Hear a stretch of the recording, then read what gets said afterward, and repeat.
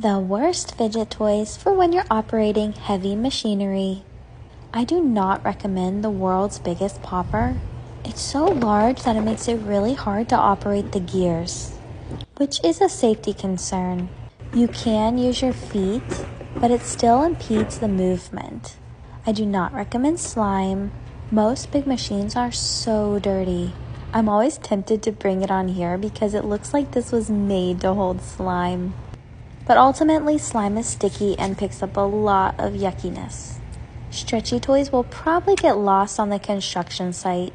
Splat balls are so fun, and while you think it might be fun to throw them against the machine, this could happen. Oh no! Poor little guy got stuck. I was really worried he was gonna pop apart when I was trying to pull him out. Thankfully, he's super durable, but should not be around heavy machinery.